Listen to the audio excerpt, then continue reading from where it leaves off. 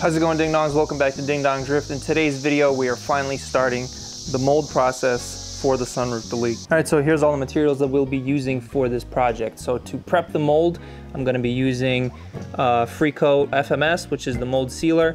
And then I'm gonna use the chemical release after that. And then I'm gonna do the Miracle Gloss release wax, a few coats of that. While I'm prepping the mold for like flanges and stuff, I'll be using this stuff. And if you guys are wondering where I get all this stuff, I get it from Composite Envisions. They are a US distributor of all sorts of composite products, including resins, all this stuff. Literally everything you see here was purchased through Composite Envisions, including all of those fiberglass and carbon fiber weaves and everything. After that, I'll be using this. This will be basically like the gel coat or like the first layer of the mold. Then for the fiberglass, I'll be using the Composite Envisions thin epoxy resin. This stuff is great for wetting out all sorts of fibers, carbon fiber, fiberglass, everything.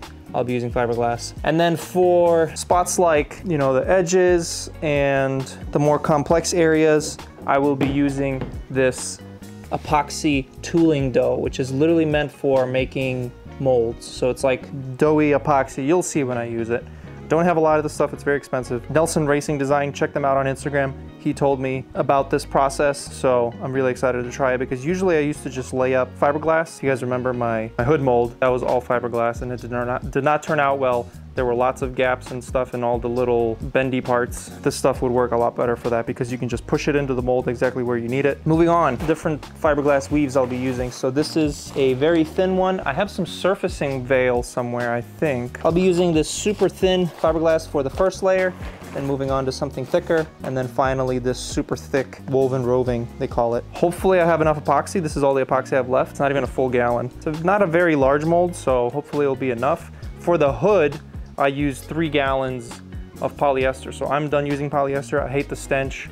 It literally fills the entire garage house, everything with the stench. So that's why I'm moving everything to epoxy, because epoxy doesn't really smell like anything at all. It just has a tiny little scent. So that's why I'm using everything epoxy. So yeah, check out Composite Envisions in the description for all of your composite material needs. Let's get started on the mold. So in case you're new here, this is a 3D printed plug to delete the sunroof in my SE400. It is printed in 10 pieces on my Bambu Lab X1 carbon, joined together with epoxy and little pegs, a bunch of epoxy on top, Bondo, smoothed out, clear coated with 2K clear coat, sanded and polished. So that's where we're at now. This is the final result, and I think it turned out pretty good. The first thing I'm gonna do is just clean it, make sure, because it's been sitting in my garage for a little bit, so I just wanna degrease it, make sure it's nice and clean so we don't have any issues with contaminating the mold or anything.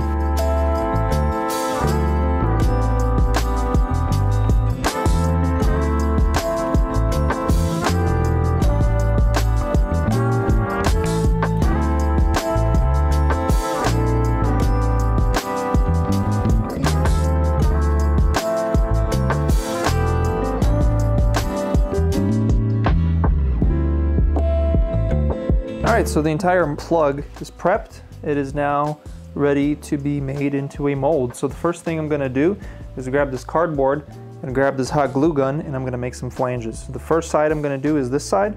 So I'm gonna put flanges on the bottom of this. Should be pretty easy. Nice big flat one here, and then a couple smaller flat ones on all of the legs, and then some medium-sized flat pieces right here. And then once the cardboard is all glued on, I'm going to put packing tape on it, because if you put mold release on this or wax or whatever, nothing sticks to it. Nothing sticks to it even if you don't put mold release on it. This stuff is pretty good for mold making.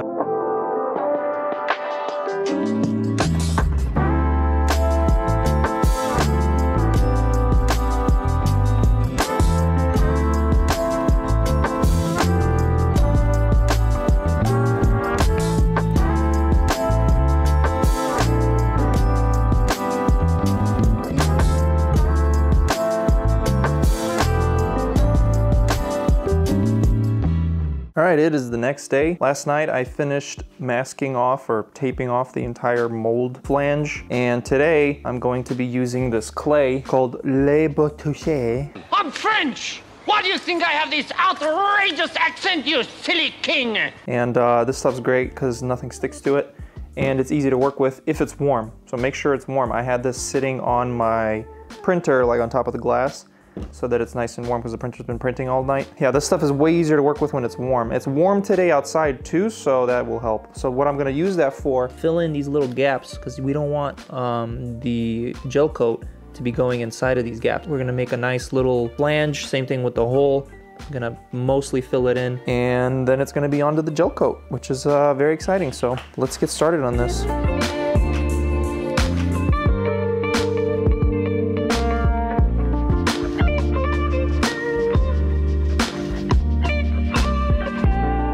And there we go. The flange is ready for the mold, or mold making process, I guess I should say.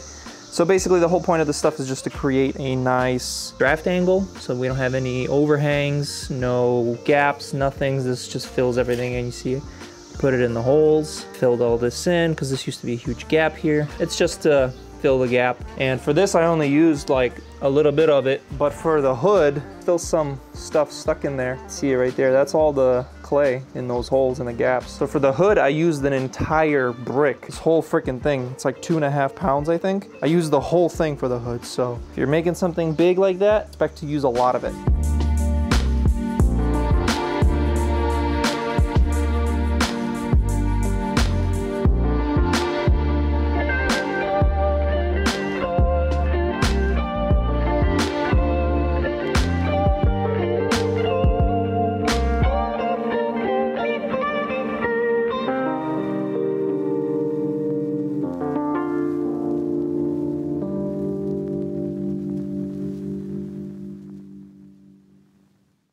And there we go. Nice, thick, not too thick, but thick layer all the way to the edge of the flange, unlike last time on the hood where it didn't go far enough.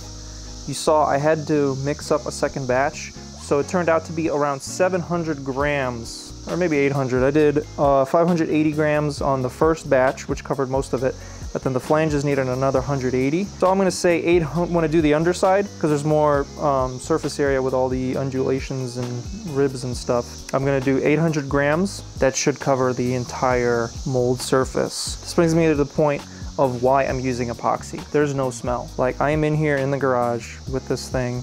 I just blasted it with a torch to get any bubbles out, and I can't smell anything. Freaking amazing. Like, if this was polyester, I'd have to leave the freaking house. Like, it's insane how much polyester resin stinks. That's why I have 2 gallons right there and I'm not using it because that stuff is horrible. I'll probably just like make a little mold outside somewhere because that stuff is atrocious. It's literally horrible, and it's horrible for you. It gives you brain damage. So epoxy, this is why I used it. As for this stuff, it's a little thick for my taste. It's actually really, really thick. I don't know if you saw it. It's basically like a hot tar. Like if you ever played with tar in the road when you're a kid, that's what this stuff is like. It's really thick. And I was using a wide brush like this. For the underside, I'm gonna cut the bristles even shorter so they're stiffer. Because they're already pretty stiff because there's short bristles and wide, but I need it even stiffer because this stuff is hard to spread. So this stuff now needs to cure for a little bit. I forget what the cure time is. I need to look on the data sheet. It does not say it here. So I need to look on the data sheet. It just needs to get tacky, and then I can start laying up the fiberglass. So while this is curing, I'm gonna start cutting the fiberglass so that I'm all ready for it and I don't have to rush. So I'm gonna cut all the pieces of fiberglass that I need.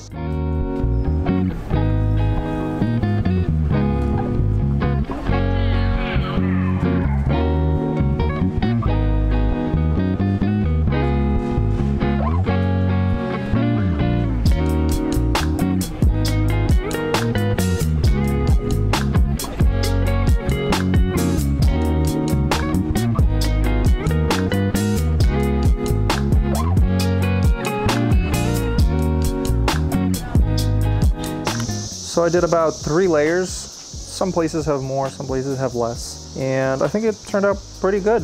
Obviously we'll find out tomorrow once this cures. Epoxy that I'm using cures very quickly, but the base coat cures for 24 hours. So I have to wait until tomorrow to flip this over and pull the cardboard off the flange so then we can do the other side. All right, it's the next day. I think everything's cured, so let's try to peel off flange material and see if it worked. This is scary. By the way, in case you didn't know, alcohol, isopropyl alcohol, breaks the bond on hot glue. So if you just spray this on some hot glue, it'll peel right off of anything it's stuck on, except like cardboard, because, you know, it like embeds itself into cardboard.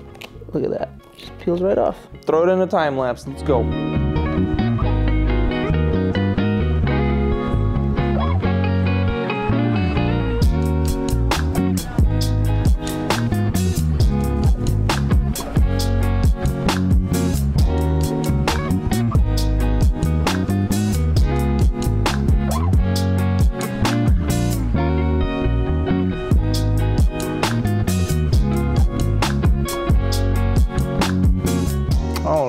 Well, a lot has happened since I removed the cardboard. I have the whole mold prepped, it's all waxed. However, if you look closely, you can see something happen here. So when I did the rubbing alcohol to release the hot glue, a bunch of it dripped and stayed on the plug, and it actually ruined the clear coat in quite a few spots. So if you're gonna use rubbing alcohol, make sure you clean it up instantly. Don't let it sit on clear coat, because yeah, I'm gonna have to sand that out of the mold, and hopefully this doesn't stick, because this is primer and this is clear coat. So hopefully that doesn't stick too bad. Also, the flange. I added a little more fiberglass here, a little more fiberglass here, because this flange was very flimsy. And then also I've been filling in little undercuts with the putty so that the two mold halves don't get stuck together. I also picked out all of the wax from the edge here. It is now time to do the underside. I'm not gonna film this, it's the exact same process. I am, however, gonna film once I start using the putty. I'm gonna do the whole fiberglass layup, and then once I get to these parts, fiberglass will not lay in here nicely. I'm going to use the putty. All right, it is finally time for the exciting part, tooling dough. So like I said before, Nelson Racing Design, check him out on Instagram. He told me to use this. And the cool thing about it is you don't need any fiberglass. You just mix this stuff up, 1-to-1 ratio, super easy to mix. You just mix it up in your hand, and the more you mix it, the more it loses viscosity. So if you need it to be really thin or like really flowy, you just mix it more. If you don't need it to be flowy, you mix it less. Form it into like 1/4 inch to 1/2 inch sheets, and you just lay it in your mold. It dries at a low temperature, so it doesn't melt your plug if you're using a 3D printed plug, which is the thing that happens. If you use a lot of fiberglass, you got a lot of epoxy layers, it can melt your plug. So this stuff is cool. It's not cheap though. This gallon was like $100-something. I don't know actually how much it will cover, so we will see. I'm gonna go for probably a 1/3 inch, 1/4 inch, 1/3 inch maybe, we'll see. So this is almost ready. See, it's still leaving a little bit on my hand. Just gonna let it tack up a little more, throw it on the time lapse, and we'll see how this goes, see how much I can cover with the tooling putty.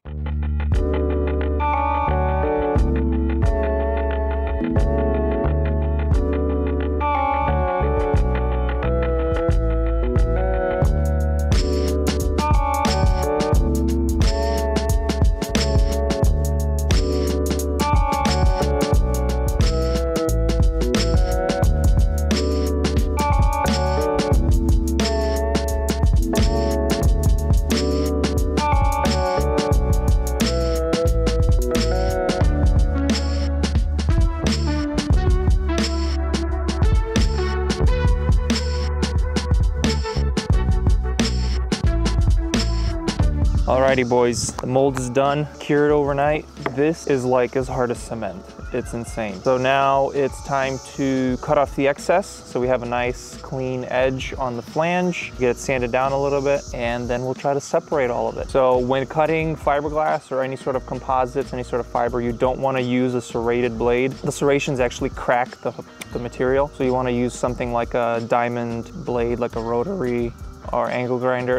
I'm gonna be using my Bad Dog Tools HD2 blade, stainless diamond coated. So that stuff cuts through everything. It's gonna be very messy. That's why I'm in full gear. So let's get started.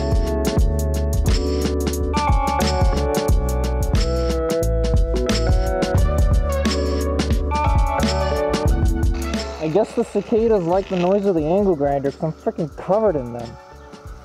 What the hell is going on, dude? It's freaking all over me.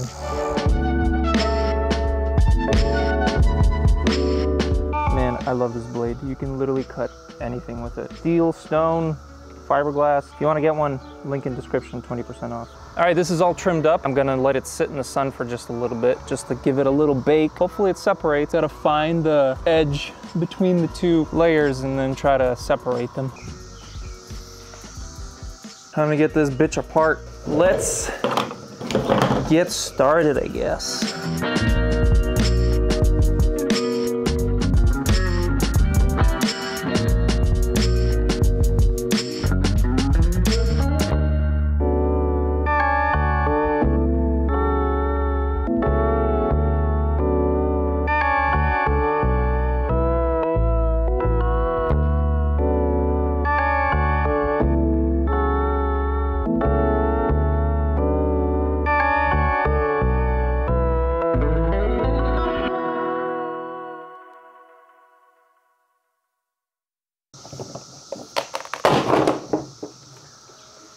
Okay, moment of truth. I'll let you guys see it first. How does it look? Oh no. All the primer came off with it. But, overall, it looks decent. There's a big crack down the middle. I'm gonna have to get this primer off. I don't know how. Oh, it looks like it peels off. It's just gonna take a little while. But yeah, my biggest concern is this big crack right here. That's a big oof. Hopefully I can fix that somehow. That's the problem. I had this flange that's way too sharp. That's why this happened. But hey, overall, it's not too bad. The gel coat crack right here looks okay so far. Now let's hope I can get this out. That is not going to be fun to get that out. I'm just gonna send it. I don't care at this point.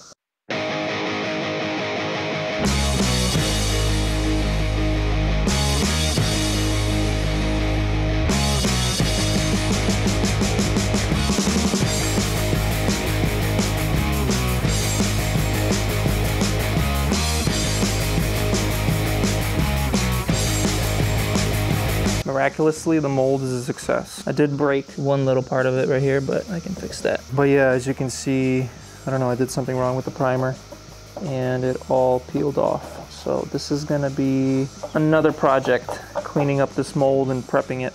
So that's gonna be another video. Yeah, the plug didn't survive. This side actually turned out better if you don't count the giant crack. That's why I got stuck so bad. Look how sharp that angle is. That is not what you want. I should have made these angles much shallower. So that is going to be it for this one, Ding Dongs. Thank you so much for watching. Make sure you subscribe and consider becoming a member so you can see this content early, as well as exclusive content and other perks. So next video, which will be in a while because I'm actually going to Italy tomorrow. I don't know if I'll get this video edited out or not, but it's going to be a little bit of a gap between videos because I'll be in Italy. Next video will be mold cleanup, and then we're gonna do the carbon fiber vacuum infusion. So hopefully that will go well. So make sure you subscribe and you don't miss that. That's gonna be it. Thank you so much for watching. Peace out, Ding Dongs. Stay sweet, and I'll see you guys next week. America, America. Do you have your passport?